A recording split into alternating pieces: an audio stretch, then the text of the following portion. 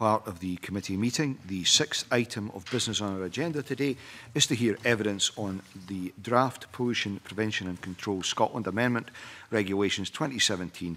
May I welcome the Cabinet Secretary for Environment, Climate Change and Land Reform, and Andrew Taylor, the Air Quality Policy Manager for the Scottish Government. I refer members to the papers, and can I invite any questions from members?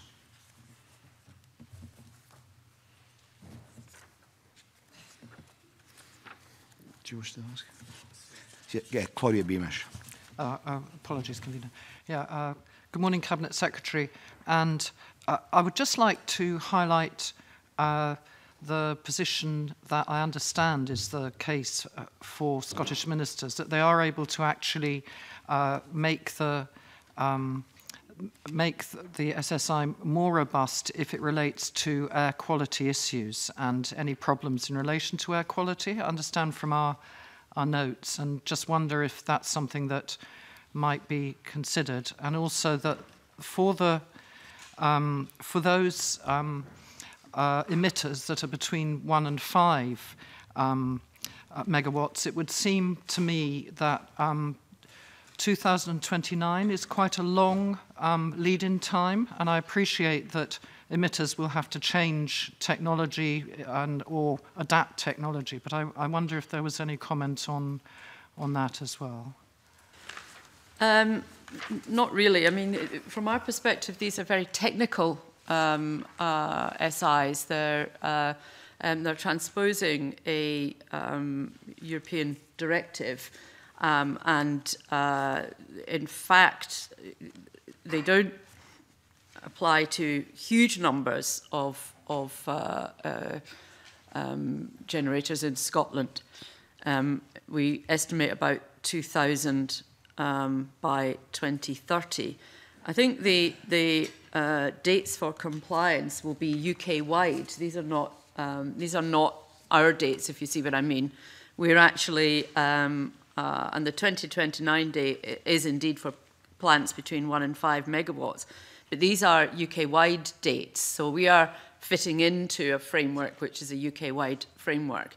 We're bringing this SI forward just now, but there will be changes next year because we're watching what's happening with the English equivalents, which, having been brought in, are already being changed, and there didn't seem to be much point us going now if we were simply going to have to change again. So we are fitting into a UK-wide framework on this.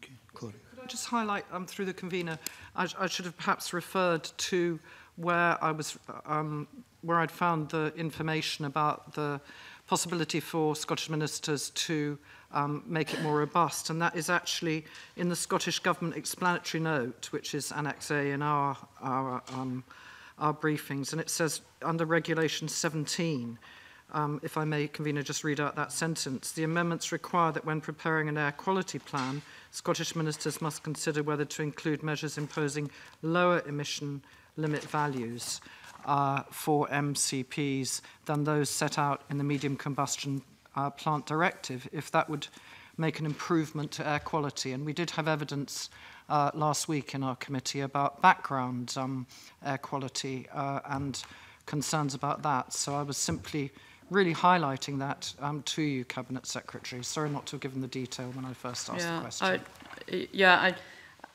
I think that, I mean, as I indicated, we're kind of regarding these as fairly technical changes to just capture generators that aren't actually currently captured by anything, to make sure that we're not getting left behind. I mean, this will make environmental benefits. It will help the UK meet more stringent targets, but it's not, from our perspective, is not a kind of huge change. And there are some aspects of it which currently we don't have generators of the equivalent in Scotland. And one of the things that we have to just watch out for is that we don't open up a loophole for them to come in, which is why we're looking at 2018 again for more changes. But it's not I mean, from our perspective, we were looking at this purely as a fairly technical exercise to make this transposition. But I think Claudia Beamish has highlighted a wider issue, and perhaps you could write back to the committee on those wider points when it's appropriate to do so. Yeah, I mean, I mean, I don't know whether Andrew wants to add anything, but from our perspective, as I indicated, we are seeing this as a technical transposition rather than looking at that very much wider aspect. I mean, there are some issues contained within it, which, yes, I have questioned, which is the issue about the diesel generators and the concern that there might be that we would see an increase in those, which we wouldn't want to see for obvious reasons. But these are not a big issue in Scotland at the moment. So, you know, from the perspective of where we are just now, it's from our perspective, although it's part of a broad spectrum of air pollution regulations, it's not a major one. Okay, Mr. Taylor, the mic will come on automatically. Yeah. Yes, I mean the regulations do allow potentially for tighter emissions limits to be applied. Under these regulations, all medium combustion plants will have to have an operating permit from SEPA, and it may well be the case that SEPA may well decide in certain circumstances that a permit does justify tighter air quality standards, and that will be considered on a case-by-case basis. You satisfied with that? Yeah, I simply wanted to highlight the issue because of the very serious concerns of this committee about air pollution, and I've done that. So, Stewart Stevenson. It's probably a question for Andrew Taylor rather than the Cabinet Secretary. Just on the 1 to 5 megawatts, is it not the case that a large proportion of such facilities will actually be standby generators for hospitals, computer centres and so on and so forth, which are used pretty infrequently and therefore have a very long life? And so therefore it would be disproportionately economically bad news to replace them early in their life cycle, and perhaps that would help justify perhaps some of the dates associated with these smaller generators that are used very little. Yes, I mean, compliance costs are going to fall disproportionately on smaller operators, which is one reason for the longer leading time. And there's also there are a number of flexibilities in the directive which we have to the most part employed in the regulations. And one of those is that plants operating for less than 500 hours per year on a 5-year rolling average are exempt from the requirements, because applying emissions limit values in those cases would not be proportionate, given the limited emissions reductions that would be achieved and the associated costs for small operators. I've got an indication here that for small businesses operating plants at the lower end of the requirements between 1 and 5, they would end up with annual compliance and administrative costs between 0 and 2% of gross operating surpluses, and that's for small businesses. So there are costs involved in this. And that, trying to help balance out that cost, will be one of the reasons why the long lead time for total compliance. But as I indicated, we are trying to keep within our UK-wide framework on this, and we're going at a slightly different time for technical reasons. But the idea is that next year it will all be in line across the UK. Okay. So perhaps in due course, as I said, when it's appropriate, you could update the committee on the more general aspects of it. Any other members? John Scott? Well, thank you, Convener. My question was essentially around that. The impact assessment estimates annual costs of 3.8 million. And what is the industry view of those costs and the additional cost burdens? And I was going to ask particularly about small businesses. I think perhaps you've just really answered I've answered, question. Yeah. There is a total annual cost in 2030. Is that the £3.8 million is the 2030 cost. So that would include compliance, administration and monitoring. But of course there are offset benefits although the benefits won't necessarily accrue to the individual businesses. But that is where the broader issue comes in, because the offset benefits are environmental and health and relate to reduced emissions. But that's kind of one of the reasons why I suspect there's been fairly long lead time for this. Okay. Do any other members have questions? Everyone's content. Okay, we move then to agenda item 7, which is consideration of the motion, which is S5M08384, that the Environment, Climate Change and Land Reform Committee recommends that the Pollution Prevention and Control Scotland Amendment Regulations 2017 draft be approved. Cabinet Secretary, do you wish to add anything to that? No. Okay. Do you wish to then move the motion? I will move the motion. Thank you. Any members wish to speak to that? No. So I've put the question on the motion. The question is that motion S5M08384 and the name of Roseanna Cunningham be approved. Are we all agreed? Yes. We are agreed. I ask the committee to delegate the signing off for the subordinate legislation report to myself. Is that agreed? Thank you. Thank the Cabinet Secretary and her official for their attendance, and we'll have a brief suspension to allow the changes in officials.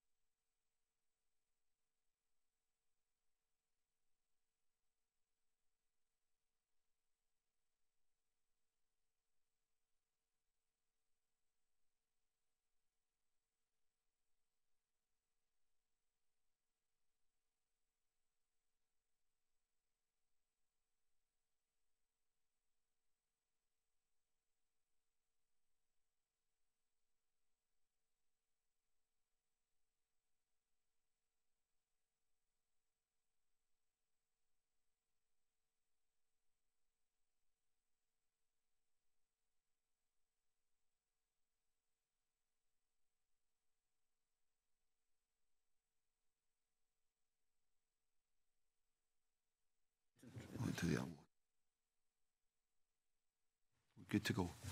Okay, thank you. The committee, agenda item 8 is the Wild Animals and Travelling Circuses Scotland Bill Stage 2. I again welcome the Cabinet Secretary for the Environment, Climate Change and Land Reform and her officials, Andrew Vos, the Veterinary Head of Animal Welfare, the Bill Team Leader for the Scottish Government, Beverley Williams, Bill Team Manager from the Animal Welfare Team, Angela Lawson, Solicitor of the Scottish Government Legal Directorate, and David McLeish, Parliamentary Counsel for the Scottish Government. Members should note that officials are not allowed to speak on the record in these proceedings.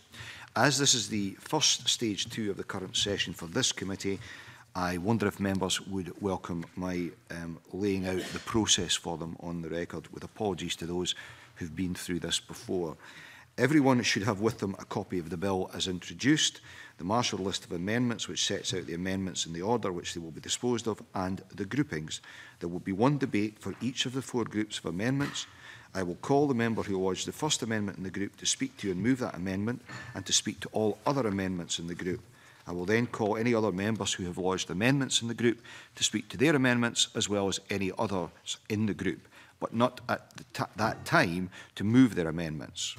Members who have not lodged amendments in the group but who wish to speak should indicate to myself or the clerks that they wish to do so. If the Cabinet Secretary has not already spoken on the group, I will invite her to contribute to the debate just before we move to the winding up speech.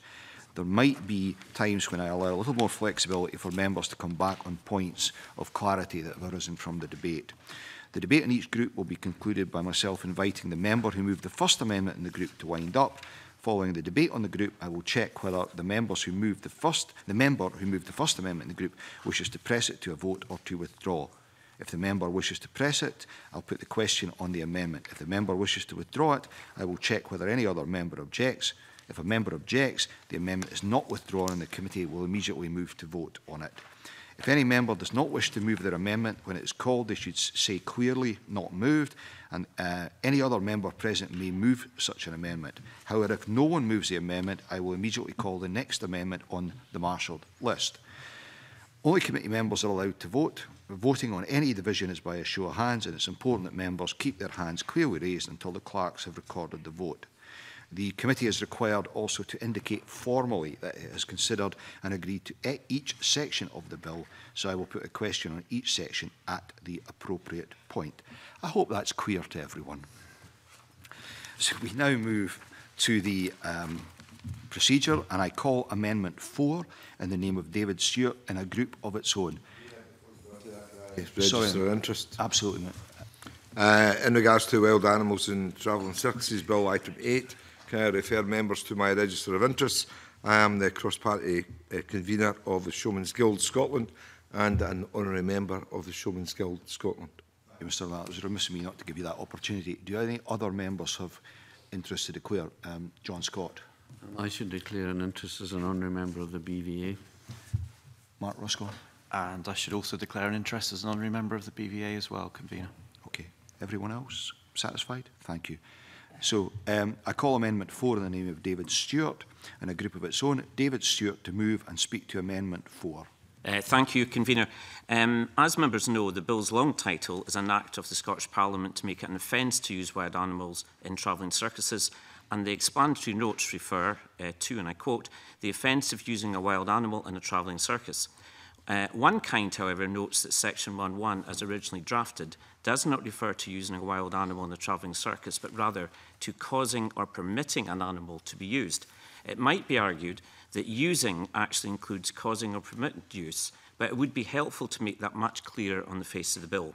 Otherwise, it's conceivable that a sole operator who trains and performs with his animals could argue he was not causing or permitting use as no other person was involved. Amendment 4, in my view, adds useful clarity to the bill and is consistent with the drafting of other instruments, such as the UK Government's Wild Animals and Circuses Bill, published by DEFRA in 2013, and the new Irish regulations prohibiting the use of wild animals in circuses, which comes into force on the 1st of January 2018, which states a person shall not use or cause or permit another person to use a wild animal in a circus. I believe this is a reasonable and uncontroversial amendment, and therefore I move Amendment 4, Convener. Thank you, Mr. Stewart. Do any other members wish to comment? Mr. Scott. I would just support what Mr. Stewart has said. I think it's a reasonable amendment and one that we should certainly consider. Okay. Thank you. Cabinet Secretary. Can I thank David Stewart for lodging his amendment, the effect of which would be to make it clearer that a circus operator who uses a wild animal in a travelling circus is guilty of the offence. The provision in Section 1 of the bill, as introduced, would have included this situation, since circus operators directly using a wild animal are effectively causing its use. However, we do think this amendment removes any doubt, and therefore we're prepared to support it. Thank you, Cabinet Secretary. David Stewart to wind up and press or withdraw his amendment. I appreciate support from members and the Cabinet Secretary, and I press the Amendment 4. Okay, thank you. The question is that Amendment 4 be agreed to. Are we all agreed? Yes. We are agreed. We now move to call Amendment 5 in the name of the Cabinet Secretary, group with Amendments 6 and 7. Cabinet Secretary to move Amendment 5 and speak to all amendments in the group. Thank you, Convener. I just get into the start of a slightly longer speaking note for this one. I move Amendment 5 and indeed will speak to Amendments 6 and 7. If I could just take a minute to outline the thinking behind these amendments. The committee raised concerns in their Stage 1 report regarding Section 1 of the bill as it relates to the effectiveness of the ban on the use of wild animals in travelling circuses in Scotland. In particular, they noted that the use of the word purpose in Section 1, subsection 2, could be interpreted to mean that if a wild animal was transported with no intended use in mind, but was subsequently used in a travelling circus, no offence would have been committed. I thank the committee for their close scrutiny at Section 1, of Section 1. The intended effect of Section 1 is a ban on the use of wild animals in a travelling circus. The purpose, intention, or manner of transport of the travelling circus in transporting a wild animal shouldn't be the focus of the offence. And we certainly want to avoid any loophole, for example, where a circus could claim their wild animal is a pet and so was not transported specifically for the purpose of use. We also don't wish to inadvertently capture within the offence movement of wild animals which does not mirror the movement of the travelling circus. For example, movement for veterinary treatment. My officials have considered the drafting further and I've lodged these amendments to address the issues raised. These amendments to Section 1 remove the reliance of the offence on the intention or purpose of the transportation, removing the requirement to establish intent. Adjust the wording to refer to an animal that is transported to a place where it is used, thus establishing a factual situation that may be verified more easily. Adjust the wording to tie the offence to a particular rather than generic travelling circus by providing that the offence may be committed in relation to a travelling circus and making further changes so that references to a travelling circus become the travelling circus. Mirror the new drafting proposed on the definition of travelling circus in the Scottish Government Amendment 8, which comes later and which we're presuming will be agreeable, so that the offence is only committed if the wild animal is transported, whether regularly or irregularly, from one place to another. I think these changes fully address the concerns of the committee regarding the effect of the offence. Stewart Stevenson. I wonder if the Cabinet Secretary could confirm that in changing the wording from a travelling circus to the travelling circus, from generalities to specificity, that has not introduced the danger that someone transporting in one context but for use in another context. We're not disconnecting the transport from the circus in a way that defeats the objectives that we have. That is not our view. These amendments have been drafted to try and ensure that, in a sense, that we didn't capture the wrong things or indeed exclude other things. So I think that the new drafting of that tightens that up and ensures that parallel transportation doesn't get caught in a situation where we're actually talking about a travelling circus. But remember, this is about offences. This is actually about committing offences. So that clarity, we think, makes that a lot more straightforward when that's being looked at in terms of any offence. Do any other members wish to contribute? No. Cabinet Secretary, to wind up. I don't think there's really anything extra I need to add, other than just to reiterate that this is to tighten the whole thing up so that the nature of the offence becomes even more clear. Therefore, the question is that Amendment 5 be agreed to. Are we all agreed? Yes. We are agreed. I call Amendment 6 in the name of the Cabinet Secretary, already debated with Amendment 5. Cabinet Secretary, to move. Move.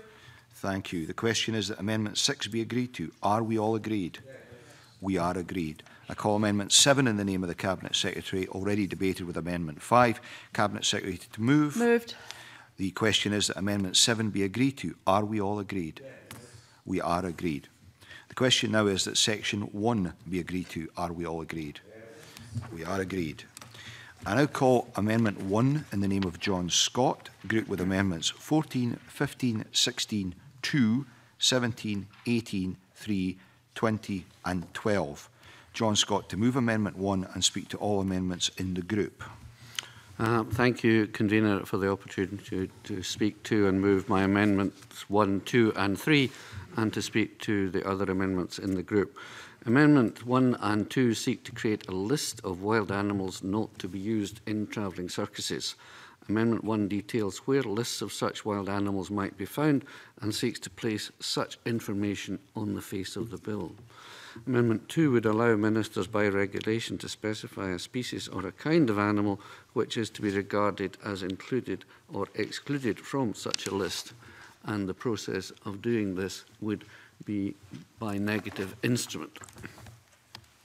Amendment 3 is consequential to Amendments 1 and 2, and all of these amendments respond to the view expressed in the committee report and during the Stage 1 debate that a list of wild animals as might perform in travelling circuses should be placed on the face of the bill.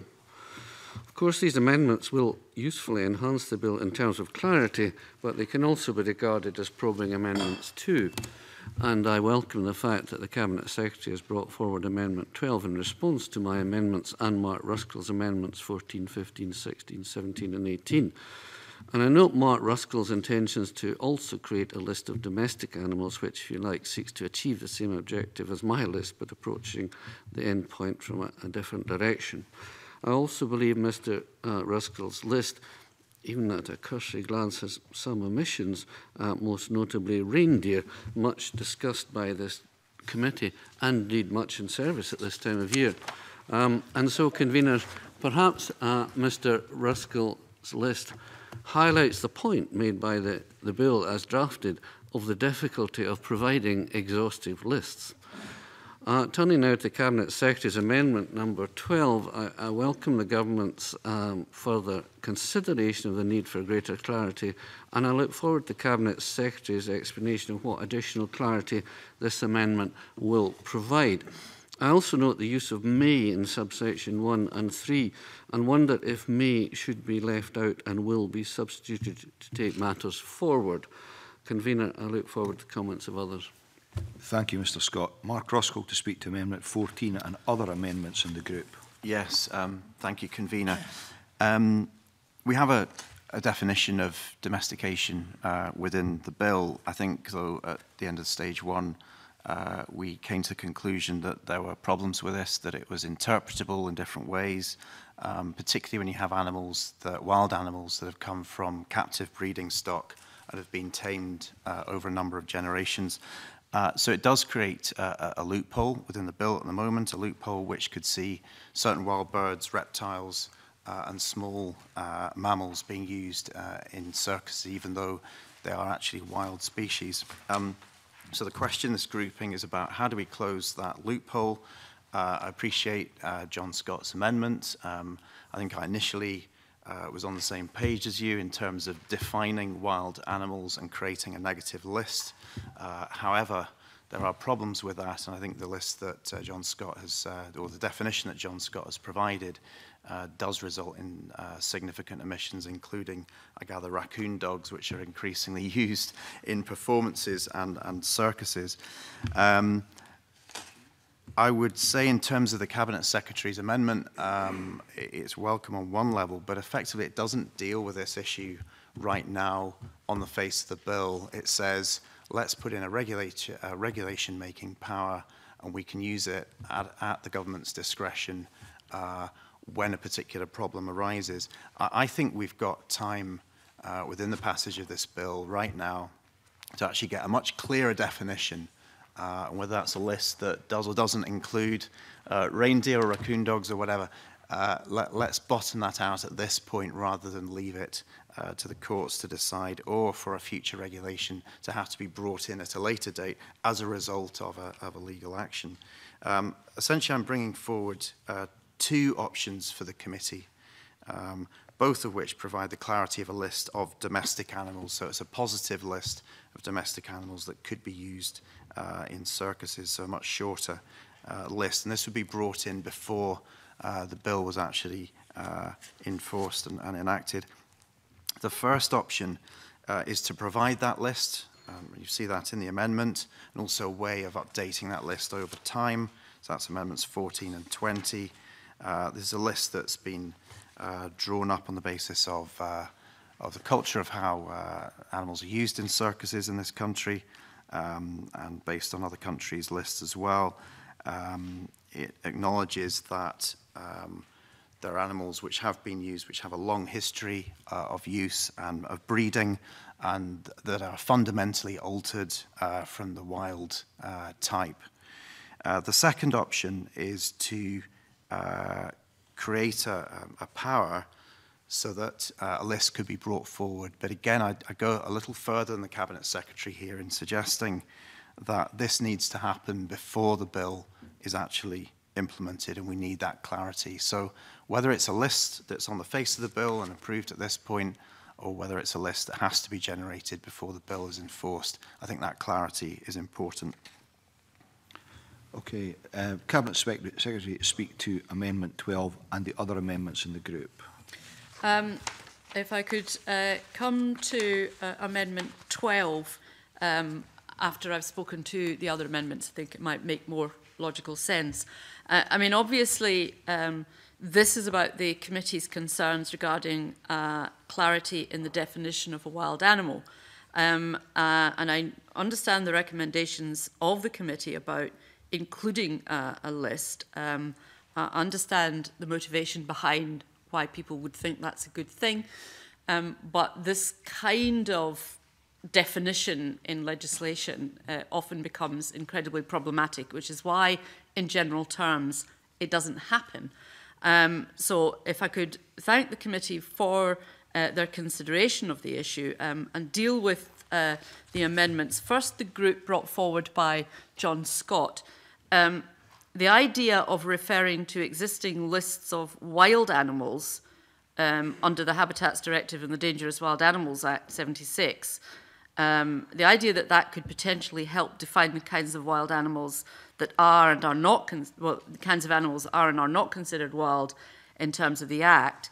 He's taking a similar approach to mine in proposing to additionally provide a power for Scottish ministers to specify whether a species or kind of wild animal is wild or not. However, as drafted, I rather fear that the approach taken by these three amendments would render the bill ineffective without secondary legislation, without extensive secondary legislation. The approach in its current form would automatically exclude any wild animals not considered a dangerous wild animal or of particular conservation importance in Europe. And in particular, it would exclude foxes and raccoons, which are currently used in one particular circus.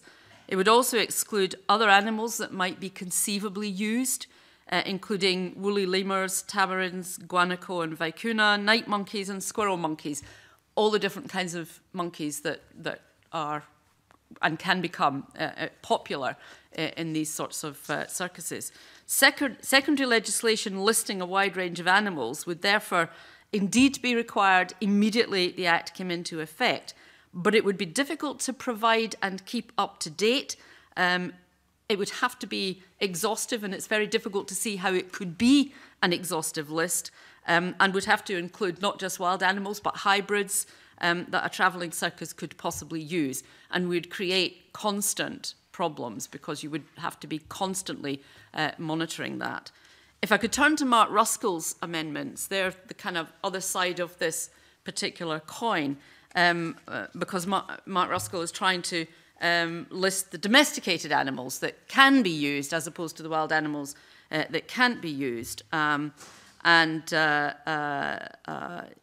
Listing domestic animals may seem simpler than listing wild animals, but it would still require debate and updates to legislation should the status of certain animals within the British Islands change, not least since the offence would be triggered with the use of any animal not listed.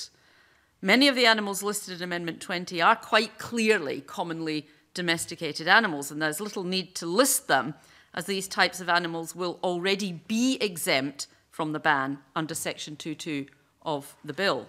However, some of the animals included within the list in Amendment 20 are not commonly domesticated and are what we would consider to be wild. For example, Pallas cats, sand cats, and the Scottish wild cat.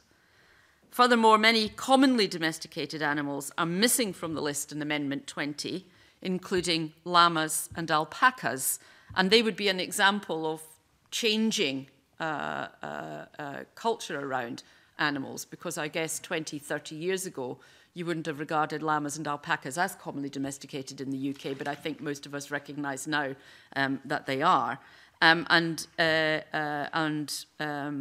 Also missing might be various small animals commonly kept as pets. So if the list isn't absolutely accurate, some travelling circus operators could conceivably be prosecuted for using a kind of animal that is indeed commonly domesticated in the British Islands, while others might legally use what are in reality wild animals. And in a sense, this just comes back to the issue about lists.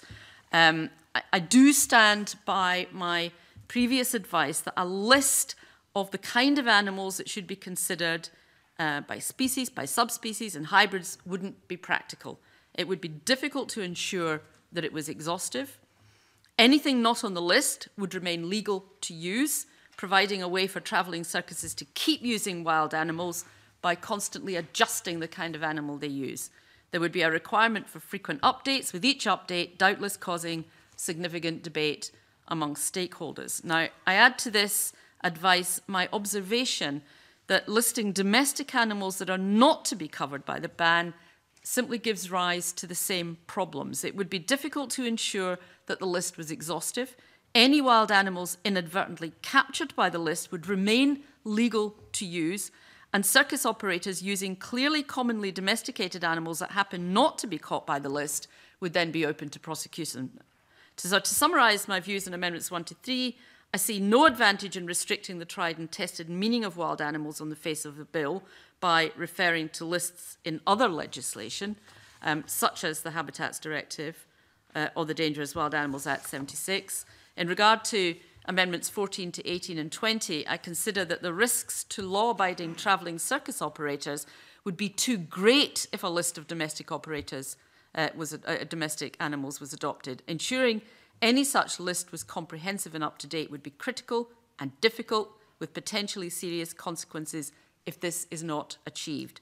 And these examples do illustrate quite clearly the dangers of trying to construct a list of animals that are or are not wild for the purposes of the bill, and underlines why the definitions already in the bill provide what we consider to be the correct approach. If I could move on to Amendment 12, I do understand the committee's concerns regarding the need for clarity in this matter.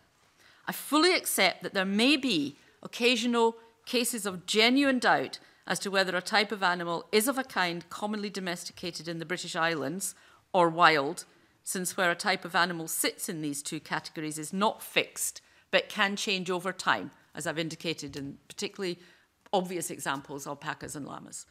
I have therefore lodged Amendment 12, which would provide Scottish ministers with a power to make regulations to include or exclude specific kinds of animals as wild animals for the purpose of the Act. And as I stated at the Stage 1 debate, these regulations would be subject to the affirmative procedure, which is consistent with the procedure used for other animal welfare secondary legislation, and would allow full consideration of any future regulation by the committee.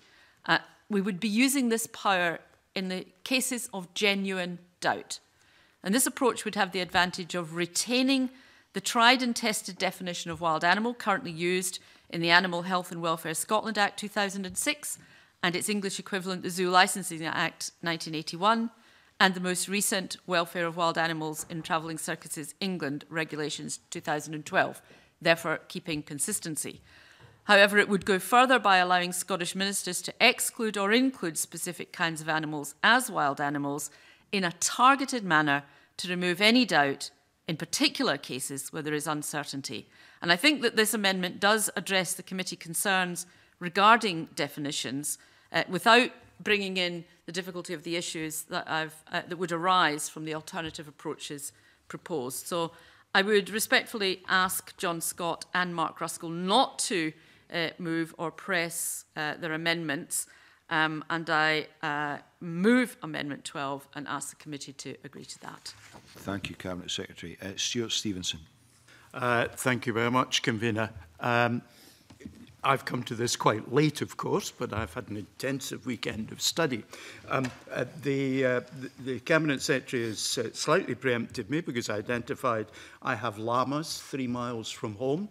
There are vicunas and alpacas 10 miles from where I live. So these are species not covered in the lists that I think now might be regarded as commonly domesticated in the British Islands. I think, too, there is a bigger issue, perhaps, in the sense of feral animals. For example, the dingo dog, now regarded as a wild dog in Australia, is in fact descended to and genetically linked to the dogs which are still here in the UK. So one would have an interesting debate as to whether a dingo imported into the UK was commonly domesticated, because genetically it might be very close cousin. So I just give that as an example.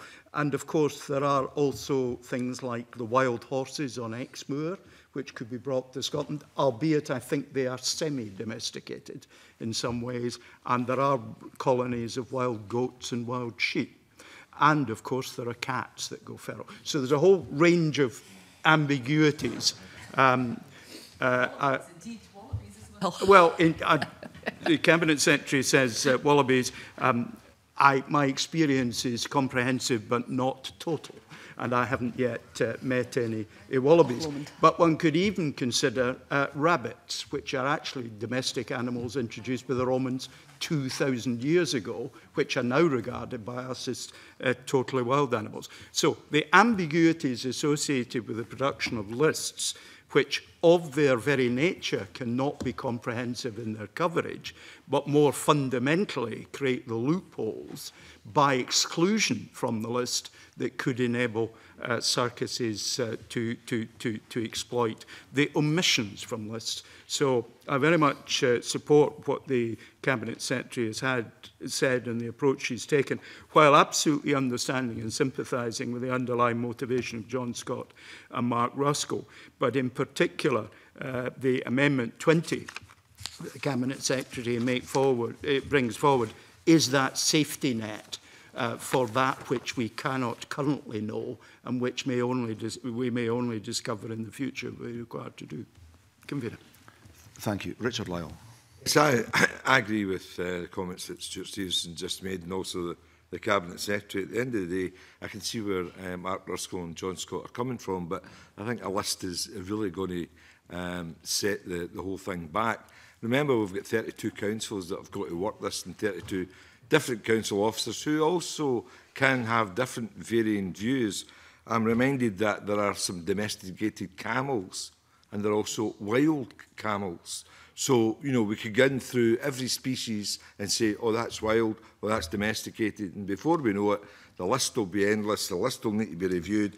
And also, we will have owners who will sit with a list and go, oh, I can have a circus with that animal because it ain't on the list. So, as far as I'm concerned, I think a list is wrong, and I certainly will not be supporting any of these amendments. Okay, Claudia Beamish. Thank you, Convener. This is indeed something I find quite complicated, if I'm open about it. I think lists often do have their dangers, and while I was keen to support the possibility in John Scott's amendments of a list of wild animals in view of the need for a strong clarification, in view of what the Cabinet Secretary said, I do now have concerns about that. So at stage 2, I wouldn't be wanting to support John Scott's position. I have had concerns right the way through about supporting an alternative list for domestic animals, which I think would make things further complicated. So although I understand the sentiment of it, and it is very important that we're as clear as possible, I'm not clear myself that Mark Ruskell's amendments would add something to clarification of who is and isn't a domestic animal. So I won't be supporting at this stage. I think it may well be necessary to revisit lists, not on the face of the bill because of the difficulty of changing them, but possibly after further clarification. I wouldn't rule out consideration at stage 3. At this stage, I would be keen to support the Cabinet Secretary's Amendment 12, which I think does lead to further clarity. Okay, thank you. Mark Ruskell, do you want to come back? Yes, thank you, Convener, for that opportunity. I listened carefully to what the Cabinet Secretary said. I would like some clarification over Amendment 12, though, because this enables ministers effectively to make a regulation about a kind of animal that's regarded as wild and a kind of animal that's not regarded as wild, does that in effect then draw up a list of those animals that are wild and those animals that are commonly domesticated?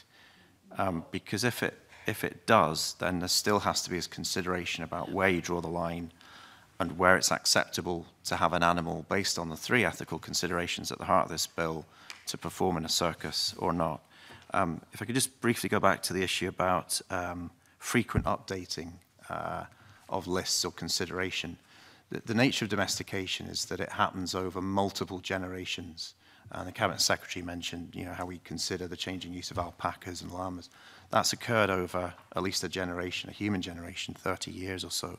So the idea that we'd be updating this, any kind of list, whether it's under Amendment 12 or the other amendments in this group yearly, I think simply wouldn't happen. Domestication happens over a long period of time. The culture about how we use animals changes over a long period of time.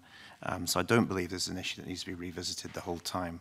But I would seek just some clarification about the Cabinet Secretary about in what way the regulations would actually be brought in potentially by the Scottish Government, and where do you draw the line in terms of a list of species then? Okay. Cabinet Secretary, do you want to respond to that? Yeah, yes, I think there's a slight misunderstanding. I mean, most of us can agree on pretty much all of the animals that are domesticated and all of the animals that are wild. What we're talking about is those small numbers where there may be some real dubiety, or an animal which we haven't heard of or met before, or isn't normally used in circumstances at the moment here. So we've got a situation that might be slightly ambiguous, where there's real doubt as to whether an animal is domesticated or wild. So the expectation is that the regulations would only come into play when we were confronted with that real doubt. I mean, these regulations won't be coming into play if somebody is using a lion or a dog, because one is clearly domesticated, one is very clearly wild. It's only when you're in that situation. And I jokingly made the comment about the wallabies, but you see that, there are wallabies in Scotland. They got free. And they've now colonised in a small part round in the Loch Lomond Trosses National Park. So you can understand how an animal which we've not previously thought of as being an animal that's in Scotland. Now, I don't know whether wallabies are being domesticated in Australia by now or not, but we get confronted from time to time with an anomaly. And it's those anomalies, I think, that we would be looking at these regulations to be dealing with, not the widely understood idea of domesticated and wild. I mean, the vast majority of the animals that both John Scott and Mark Ruskell listed are clearly what they are defined to be. But the minute you start specifically listing, you could hear straight away how that then left off from each list other animals, which just around this table, around this room, we were able to bring up examples of. And if we could bring up examples of, you could bet your boots that everybody else is going to be able to as well. So we're using common understanding of wild animal, domesticated animal, and these regulations, Mark Ruskell's quite right, they're not going to be used, every 6 months or every year, but only when a very particular anomaly arises and there is real doubt as to whether a particular animal falls into a particular category. And it will be, a consideration of that particular animal, and we will be hearing evidence and getting information about that particular animal. Okay, Stewart Stevenson, do you want to come back very briefly? I just wanted to, Cabinet Secretary, it strikes me that when I look at the Amendment 12, paragraph 2, subsection A, it makes very clear that in no sense is the generality of commonly domesticated and other parts of section 2 is not undermined or replaced by any list that might be created by secondary legislation, and that is probably the most important part of the amendment that you seem to be bringing forward, that it protects the generality, even though there may at some point in future be, I suspect, a quite short list introduced by this. It complements but does not replace the generality. Okay, thank you, Mr. Stevens. Does any other members wish to contribute? Okay. I think it's worth noting that both Mark Roscoe and John Scott's amendments are entirely constructive and well-intentioned and what they set out to achieve. But I think, as we've heard today, there immediately are difficulties thrown up with them. And I think perhaps it reflects the wisdom of the committee in handing this back to the Scottish Government in our Stage 1 report, when we asked the Government to reflect upon the issue of lists, although some of our members have kindly attempted to assist in that. On that basis, and having reflected upon it, I couldn't support either of the amendments brought forward by those gentlemen, although I would stress I think they were constructively offered. No other members wish to contribute. John Scott to wind up and either press or withdraw his amendment. Thank you very much, Convener, and I thank the Cabinet Secretary for her explanation of the apparent weaknesses of my 3 amendments, which perhaps convinces me of the dangers of seeking to have lists, and she named species certainly in her explanations that I was not even aware of, and certainly my intentions was to include animals in definitions rather than exclude them. Also, the burden of frequent updates on Parliament would not be one I would wish to foist on future generations of parliamentarians in terms of subordinate legislation. I welcome, however, that the Cabinet Secretary has brought forward Amendment 12 and that it will be subject to the affirmative procedure. I believe Mark Ruskell's intentions and amendments and mine have served their purpose to encourage the government to further refine their approach, and as probing amendments they have served their purpose, and I welcome the explanation from the Cabinet Secretary as to how Amendment 12 will work. I share some of Mark Ruskell's remaining concerns, but I will therefore with the committee's permission, not move my amendment, as I believe the committee's view is now to support Amendment 12 instead. So you're withdrawing your amendment, or you're seeking to withdraw your amendment? Yes. Okay. Are the members comfortable with that? Okay, thank you. So I now call Amendment 14 in the name of Mark Ruskell, already debated, with Amendment 1. Mark Ruskell, to move or not move? To not move. To not move. Are the members comfortable with that? They are indeed. Yeah, thank you. The question is that I now call Amendment 15 in the name of Mark Ruskell, already debated, with Amendment 1. Mark Ruskell, to move or not move? To not move. To not move. Okay. I call Amendment 16 in the name of Mark Ruskell, already debated, with Amendment 1. Mark Ruskell, to move or not move? Not move. Not move. Thank you, Mr. Ruskell. I call Amendment 2 in the name of John Scott, already debated, with Amendment 1. John Scott, to move or not move? Not moved. Not moved. Thank you. I call Amendment 17 in the name of Mark Ruskell, already debated, with Amendment 1. Mark Ruskell, to move or not move? Not move. Thank you. I call Amendment 18 in the name of Mark Ruskell, already debated, with Amendment 1. Mark Ruskell, to move or not move? Not move. Not move. I call Amendment 3 in the name of John Scott, already debated, with Amendment 1. John Scott, to move or not to move? Not moved. Thank you. The question, therefore, is that Section 2 be agreed to. Are we all agreed? We are agreed. Now, do we need to call this? No, the schedule. Amendment 20. Yeah, I call Amendment 20 in the name of Mark Ruskell, already debated, with Amendment 1. Mark Ruskell, to move or not move? Not moved. Not moved. Thank you. I now call Amendment 19 in the name of David Stewart, grouped with Amendments 8, 9, 10, 11 and 13. David Stewart, to move Amendment 19 and speak to all amendments in the group.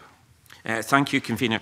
While one kind initially took the view that Scottish courts would be well able to interpret the word circus in the case of any proceedings under the new Act, they accept the point made at Stage 1 that it's not particularly practical for enforcement agencies to have to wait for judicial definition when addressing possible breaches of the legislation. Cases in court are the tip of the enforcement iceberg, and local authorities need to be able to act quickly and work with clear, comprehensive legislation at all times. Understanding of the word circus was complicated by discussions in the committee at Stage 1, set out in detail on Stage 3 of the Stage 1 report. I therefore believe it's essential to include a clear definition on the face of the bill. Amendment 19 reflects the previous discussion covers the necessary elements and would aid interpretation of the legislation at all stages, from consideration of enforcement through to the court process. Therefore, I move Amendment 19, Convener. Thank you. Cabinet Secretary to speak to Amendment 8 and other amendments in the group.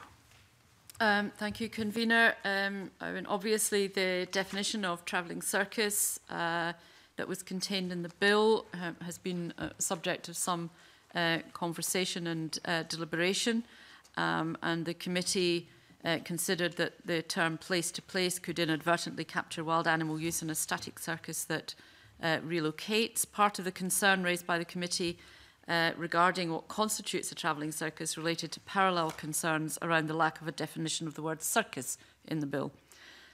So I will speak to Amendments 8 to 11, dealing with the wider definition of travelling circus first, and then come back to Amendments 13 and 19, dealing with the more complex topic of defining the word circus.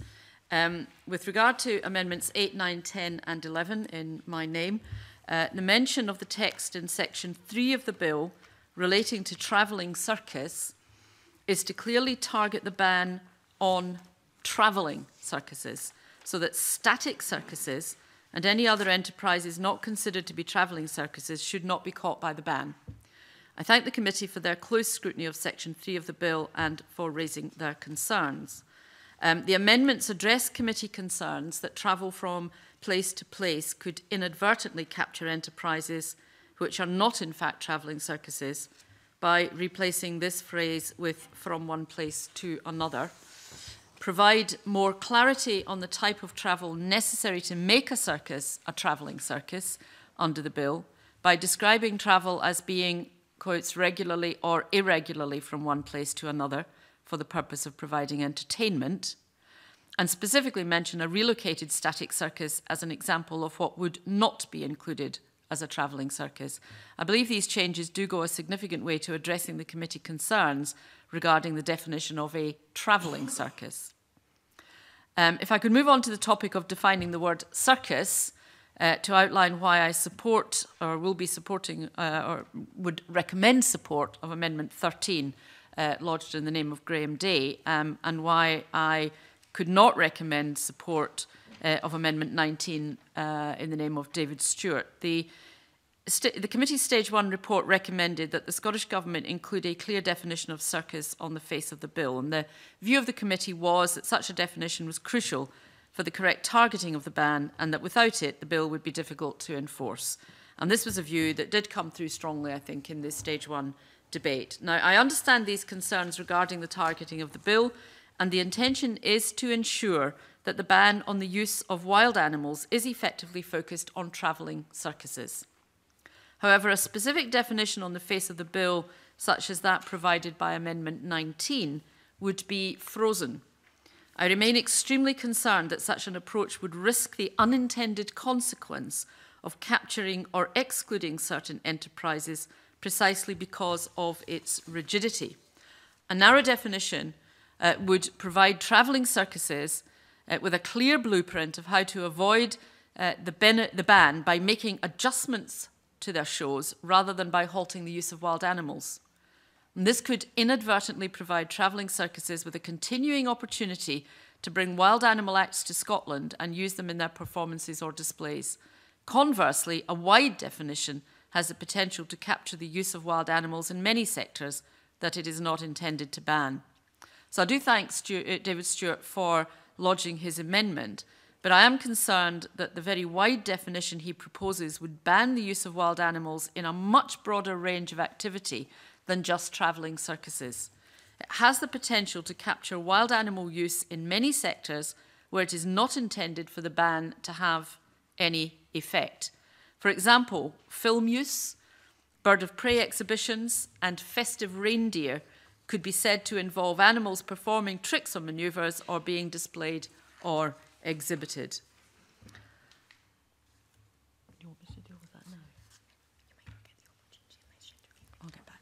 However, I recognise that the committee and some stakeholders remain very concerned by the issue, and I also acknowledge that there may be occasions when enforcement authorities will need to carefully consider whether or not a particular enterprise is a travelling circus, and hence included under the ban.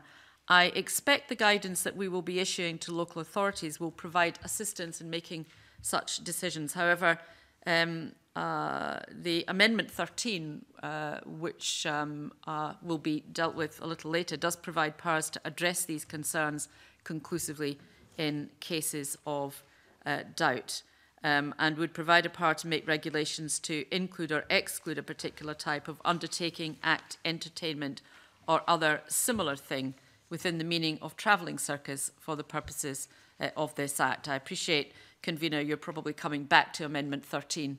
You want me to do it now? Right, okay. So these regulations would be subject to the affirmative procedure, consistent with the procedure used for other animal welfare secondary legislation, and allow the committee to fully consider individual cases. Again, it would be used only in the case of genuine doubt.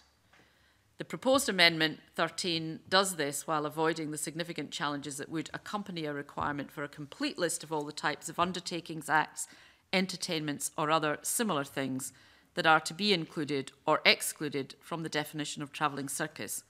Any such list is unlikely to ever be comprehensive, and it is highly likely that some types of enterprise would be omitted, and it also avoids the potentially overly wide net that would be provided by the definition in Amendment 19. So the adoption of Amendment 13 would mean that in the majority of cases a bill would rely on the commonly understood meaning of circus and Section 3 to define a travelling circus, which we believe is a strategy already working well for other legislation.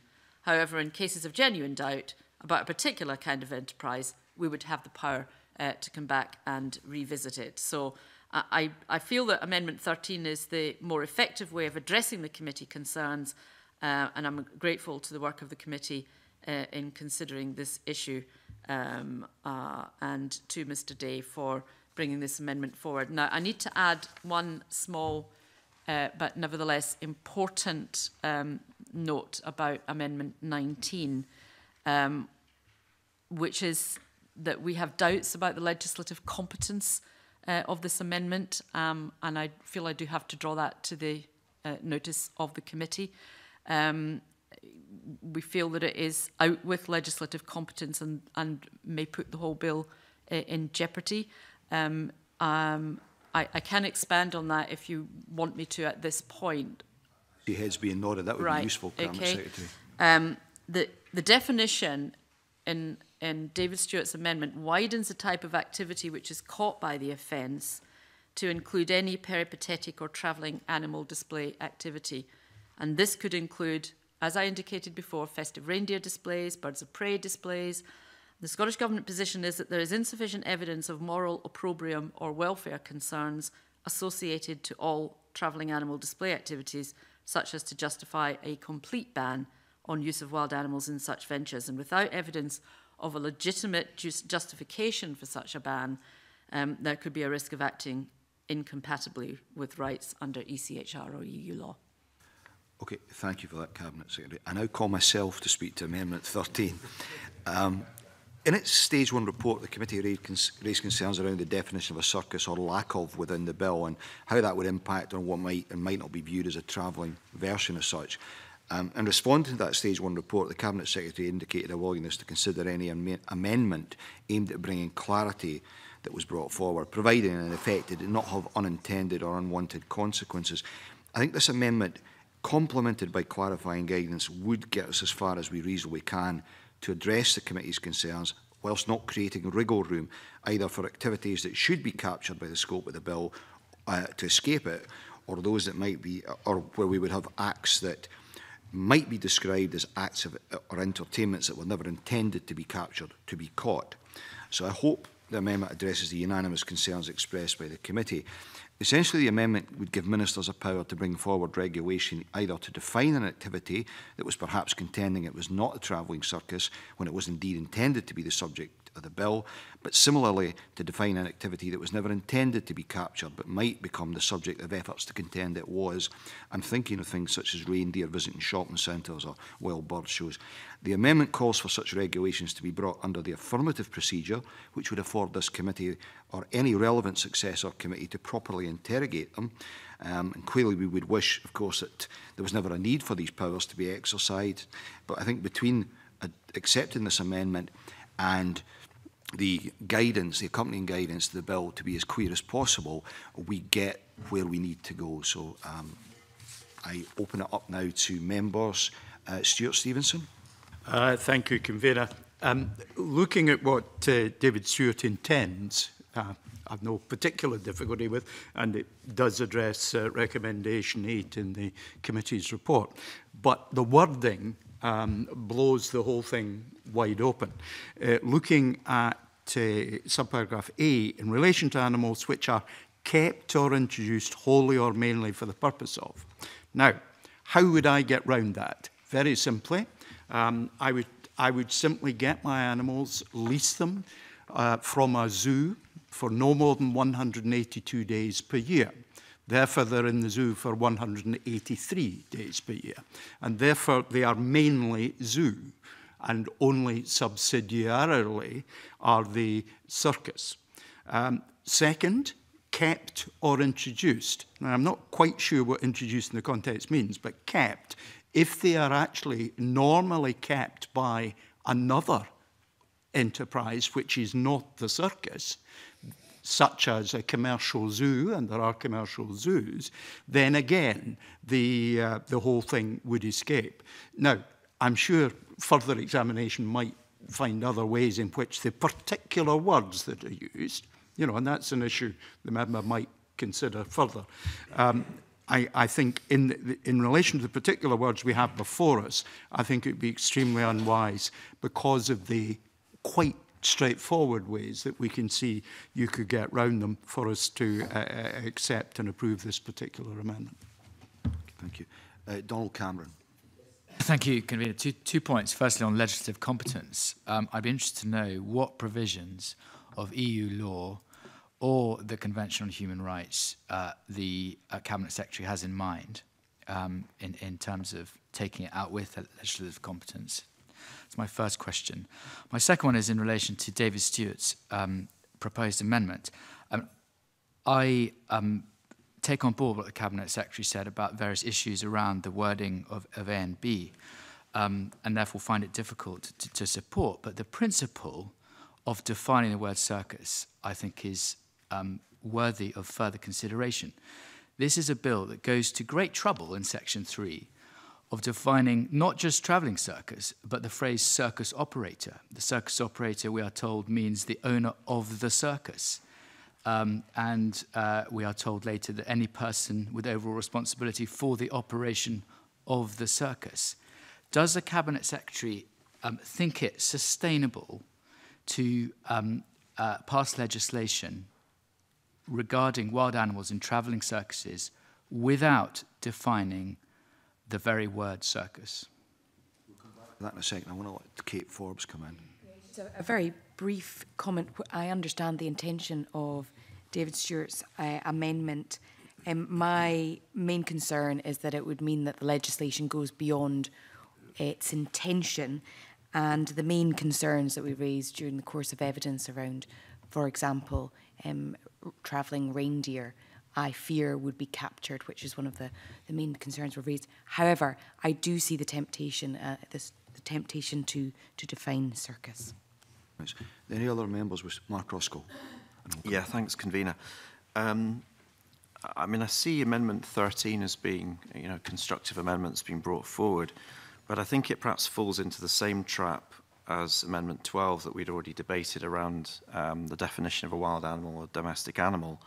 I mean, the Cabinet Secretary says that there will be, or there may well be, situations where there is genuine doubt in terms of both the definition of a wild animal but also a definition of a travelling circus. And this amendment seems to be drafted in a very similar way to Amendment 12. It's relying on the generality of a definition that's already in a bill, a generality which this committee has already had concerns about in the sense that it's not tight enough. So I would have the same lingering concerns that we just had in the previous debate.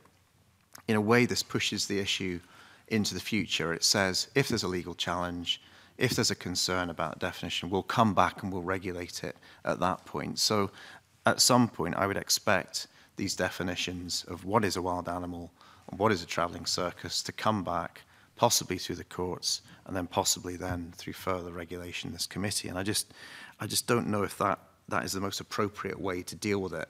If there is a tighter, more accurate, relevant definition of both of these terms now that could be put into the bill, why not put it into the bill at this point, but enable that to change over time if evidence is brought forward? Do any other members have any points before I bring you back in, Cabinet Secretary, so you could answer any questions that you have to? No, Cabinet Secretary. Right. I mean, I don't want to be drawn into the broader discussion about definitions in legislation, but this is not something that is very specific to this piece of legislation. You will hear this kind of argument played out in almost any legislation when it comes to definitions and the likelihood of challenges under that.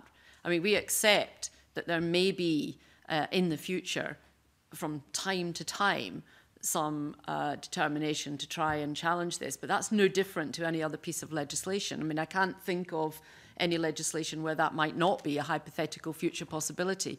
So the fact of that being a possibility in the future, I don't think is a defining, reason why we should be going into the kind of contortions that would be necessary. And I think committee members can already see what kind of contortions you get into when you start trying to make these definitions in practice work in terms of legislation. So, I am content that where we are at the moment doesn't freeze a definition of circus, which is a thing, the common understanding of which may change over time, as happens to many things, any more than it freezes a definition of wild animals or domesticated animals. So, there is a need to future-proof legislation in that sense, and that's what we're doing. I'm not saying that what we do here will absolutely guarantee there will never be a challenge. One can never, ever say that. But what we're trying to ensure that is we capture the right things in the right way. And I need to just go back to the very start. Members need to remember that this legislation has not been predicated on welfare grounds, it's been predicated on ethical grounds. So we need to make our arguments on ethical grounds, and our discussions and the future way this legislation is looked at will be looked at on ethical grounds rather than welfare grounds. If it was welfare legislation, it would look and sound rather different. The specific point that Donald Cameron raised in respect of legislative competence, I indicated that we had doubts about legislative competence, and I don't know whether or not David Stewart has had any of his own conversations with respect to that. But in terms of EU law, it's the freedom to provide services. Remember that we are interfering with businesses here, and therefore we have to have regard to that. And in terms of ECHR, it's right to property, Article 1, Protocol 1. So, we have concerns, and those concerns can be overcome, obviously, by making the arguments, but I go back to this being ethical grounds, not welfare grounds, for us to remind ourselves what the basis of this legislation in the first place is. And also, I'm just being reminded that clear guidance to local authorities is to be provided on the back of this bill. So that guidance will presumably come back to the committee for the committee to have a look at and consider whether they think it's sufficient or not before it goes out to local authorities. Okay. Do any other members wish to contribute? No. Okay, so David Stewart, to wind up and press or withdraw his amendment. Thank you, Convener.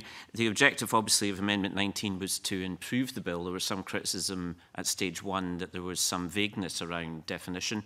I was particularly concerned, and think so were members, to ensure that we didn't just wait for a definition to come through a court process in various test cases, that advice and guidance was given to the 32 local authorities immediately. However, I do understand the points other members have made and the Cabinet Secretary has made, and because of that I will then withdraw Amendment 19. Mr Stewart seeks to withdraw Amendment 19. No member wishes to press it. Okay. So we move on then. Call Amendment 8 in the name of the Cabinet Secretary, already debated with Amendment 19. Cabinet Secretary to formally move. Moved. The question is that Amendment 8 be agreed to. Are we all agreed? Yes. We are all agreed. I call Amendment 9 in the name of the Cabinet Secretary, already debated with Amendment 19. Cabinet Secretary to move. Thank you. The question is that Amendment 9 be agreed to. Are we all agreed? Yes. I call Amendment 10 in the name of the Cabinet Secretary, already debated with Amendment 19. Cabinet Secretary to move formally. Moved. Thank you. The question is that Amendment 10 be agreed to. Are we all agreed? We are agreed. I call Amendment 11 in the name of the Cabinet Secretary, already debated with Amendment 19. The question is that Amendment 11 be agreed to. Are we all agreed? We are agreed. The question is that Section 3 be agreed to. Are we all agreed? We are agreed. I call Amendment 12 in the name of the Cabinet Secretary, already debated with Amendment 1. Cabinet Secretary, move formally, please. Moved. Formally moved. The question is that Amendment 12 be agreed to. Are we all agreed? We're not agreed. There will be a division. Okay. So all those in favour of Amendment 12? Okay,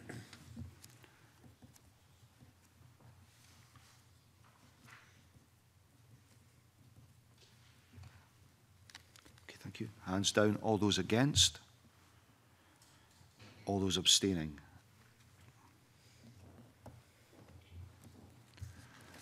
The amendment is supported by 10 votes, no votes against and 1 abstention. It's agreed to.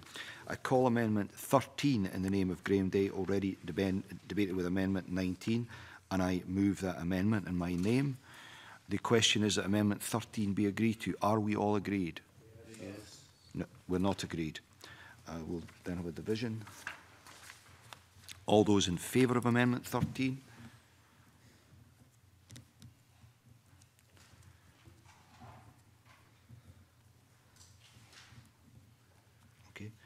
Yeah. Yep. Hands down. All those against? Anyone wishing to abstain? That amendment is agreed. The question, by 10 votes with 1 abstention, no votes against. The question now is that sections 4 and 5 be agreed to. Are we all agreed? We are agreed. The question is that schedules 1 and 2 be agreed to. Yes. Are we all agreed? We are agreed. The question is that sections 6 to 8 be agreed to. Are we all agreed? We are agreed. The question is that the long title be agreed to, and are we all agreed? That ends stage 2 consideration of the bill. At its next meeting on 28th November, the committee expects to take evidence ahead of the Scottish Government's draft budget for 2018-19. I now close this meeting.